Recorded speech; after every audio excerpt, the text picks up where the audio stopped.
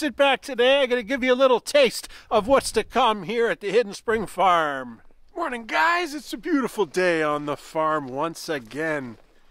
It's -2 today, which is, I don't know in Fahrenheit, but I'll put it up on the screen here for all you Americans that know Fahrenheit and anybody else in the world. I don't know Fahrenheit. I don't even know how to convert the two. We're going to have fun today preparing for a couple of upcoming projects. I'm going to talk about that in a little bit, but first things first, let's get into this barn and check on those two kitties, Chewy and Bubbles, and see how they're doing. I don't see any cats in here right away. They're probably inside. I'm going to take a look in a minute. They've eaten a little bit of food, but they haven't used the litter box at all. The trouble is with barn cats, if they have all this straw, they could just do their poops and their pees right here in the straw. So the litter box is not that big of a deal, but I want to make sure they're eating and drinking. I can see that they've eaten some food, and I can see some straw in the water, so I know that they've drank some water. Let's take a look in here. Bubbles? Chewy, you okay?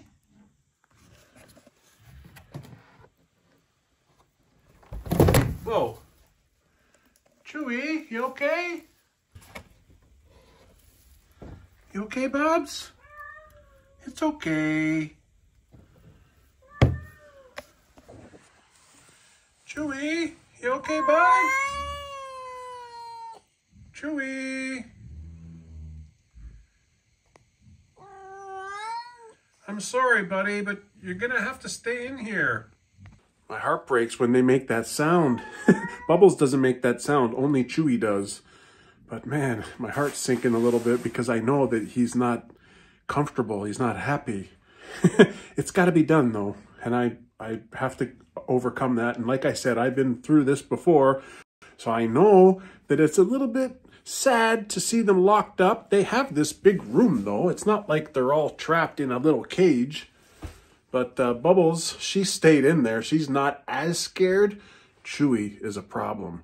But what I'm going to do is leave them alone. Now I've checked their water, I've checked their litter, I've checked their food. They're all good. And they were both in the little hut, which is good because they can stay warm in there. Now it's just, I got to give them probably a week of not really bothering them. And then I'm going to come in here and I'm going to sit and I'm going to start hand feeding them. And hopefully they'll approach me once they start trusting me again. What are you guys doing? Bobby! Billy! Bobby! Bobby! Billy!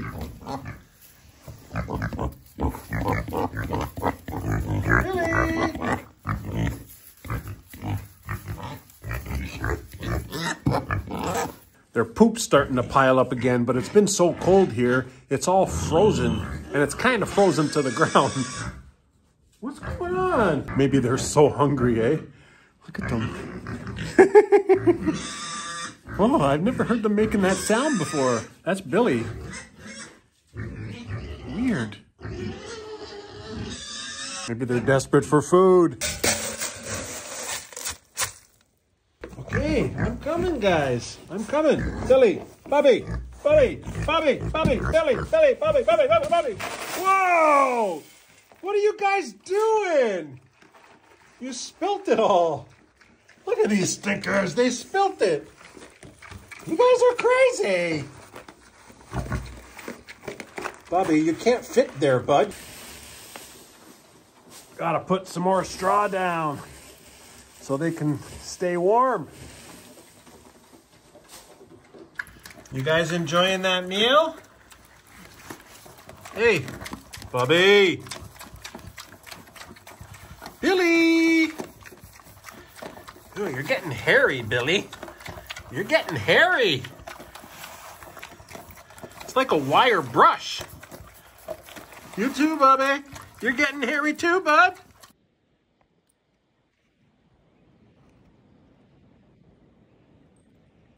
Hey, what are you guys doing with that scarf?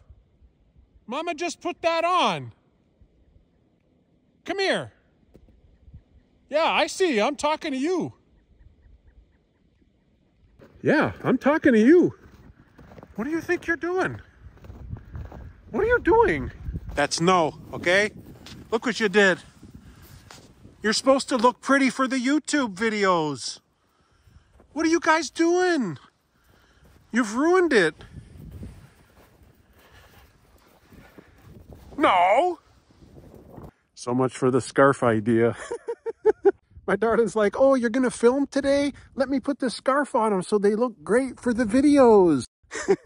Olive still has her scarf though. But geez. I don't know how the heck they can just rip it off and play tug of war with the scarf. Stinkers. Say hi to the chickens and gonna head down, show you what it is I'm working on. How you doing, hens?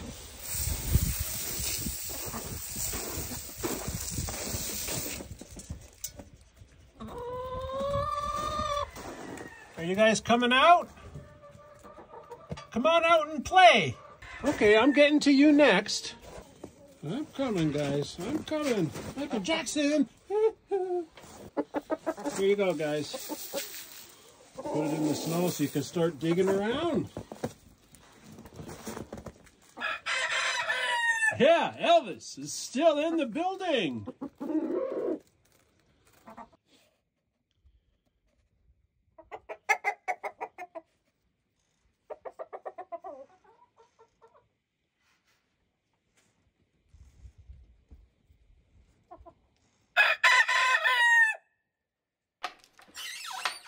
Oh yeah, jackpot. The Rhode Islands are always very good layers.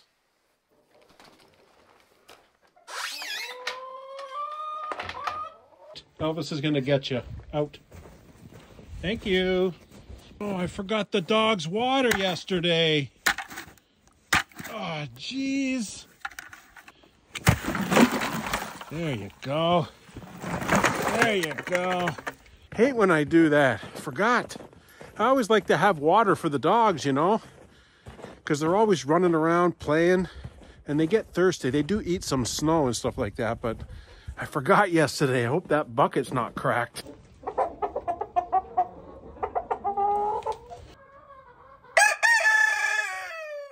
Yeah, MJ rules. Look at his beautiful tail. Look at that fella.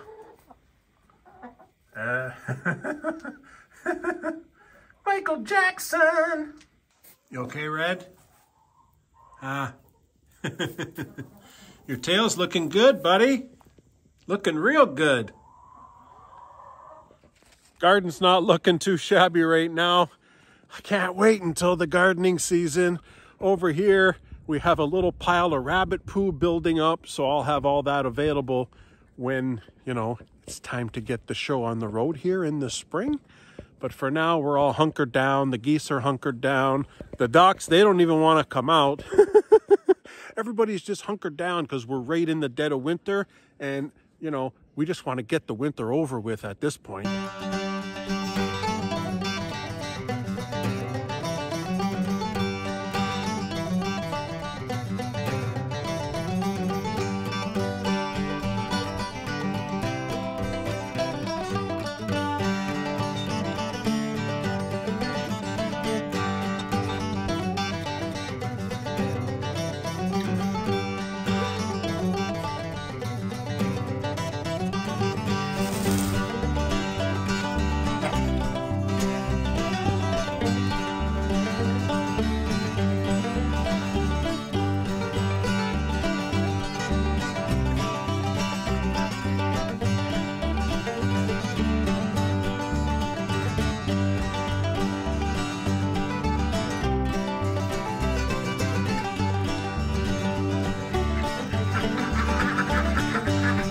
See if the ducks have any eggs.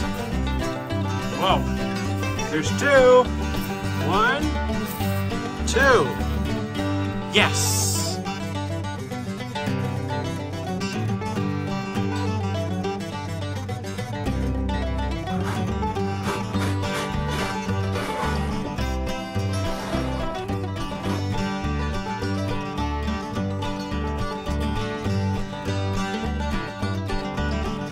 piggies, I'm coming in. I'm coming in, don't freak out.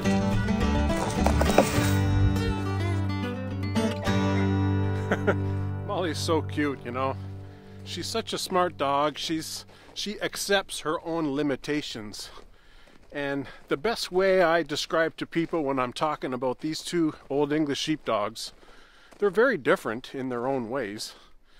But Olive is like the 100-meter dash sprinter in the Olympics. You know, she's very athletic, very fast, very quick, very excitable, almost an infinite amount of energy. Molly, on the other hand, is kind of like that 350-pound shot put guy, you know? The guy that spins around and then throws that ball. Or like one of those big, huge power lifter guys. That's Molly. She's not really that fast, but she's very strong. Much more stronger than Olive. But Olive's still young anyways. But man, these dogs are so fun. They love the snow. They love the farm. Heading down to my drive shed here. That's where I got my tractor. And if you remember, folks who saw a couple videos ago, we talked about the next step in the revolution of this farm. Revolution, right? Is a sawmill. And I'm quite certain I got my mind made up that, yes, I need to get a sawmill. I'm in no rush to make any more animal structures.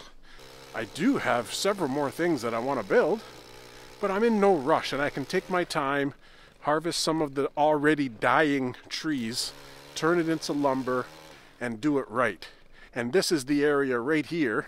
You can see I've already cleared it. Well, I'm going to clear it with the snow right now because I want to stay on top of it so that I'm ready when I pull the trigger to get that mill. It's easy to assemble. I have an area. This is all relatively flat soil now, and I think I did a pretty good job of giving myself a good starting point. This is a good amount of space. I mean, I didn't measure it, but it's big enough for a sawmill and maybe a sawmill roof, you know, like a roof structure, because I'm not going to spend 10 grand on a sawmill and not protect it. And I just love building things anyway. It just further develops the farm. It's a really good shoulder workout to use that pole chainsaw because you're holding a lot of weird weight, eh? I think there's a strap that you can get for it that goes over your shoulders, but I didn't get that because I don't think that far ahead.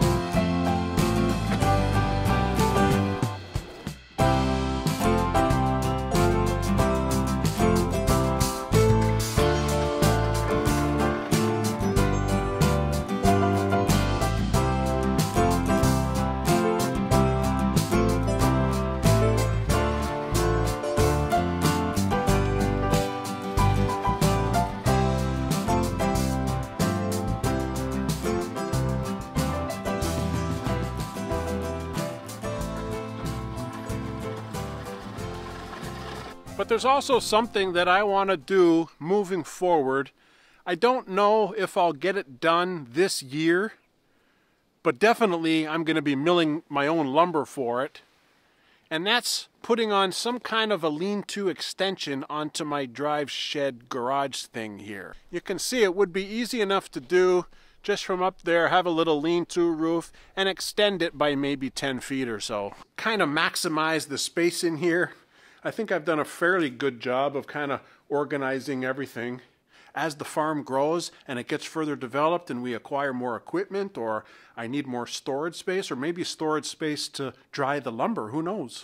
I'll show you what I'm talking about here. So basically, if I'm gonna eventually, this year or next year, build some kind of a lean-to addition onto this building, I gotta get rid of these trees here. I have no idea what kind of trees they are. There's probably about 6 or 7, maybe 8 good-sized trees. Like this one right here is a good size. You could easily turn that into a bunch of 2x4s, or like a 6x6 or something like that. But there's a whole bunch of little tiny ones that wouldn't be good for nothing. Maybe firewood, maybe wood chipping. But this is all going to have to be cleared before I can build that sucker. Of course, the problem is, where do you drop the tree? When you fallen? When you cut a tree, it's got to fall in a direction that it's not going to interfere up top and get hung up, because you don't want your big trees to get hung up. It's the worst. So of course the most logical spot is to cut the tree in such a way that it falls right there, and that way it's not going to drop on my building, because you don't want it to fall that way on the building. There's no room on the other side to go that way because there's fencing and stuff there. You're not going to wreck the fence. So the only way, it's got to go right here. Now if I've already purchased a mill, right, I'm going to be setting it up right here, then what? I'm going to drop the trees?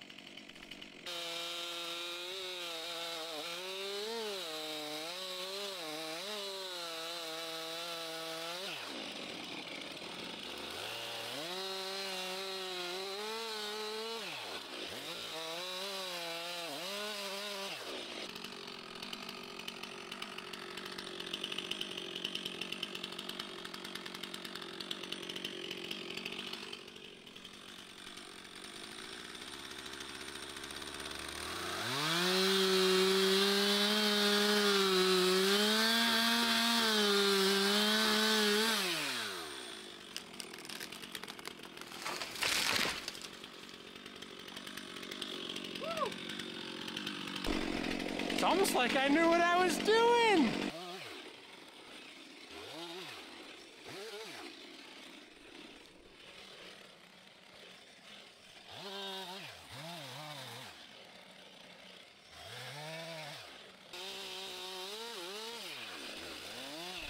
Dogs are happy that they're free again.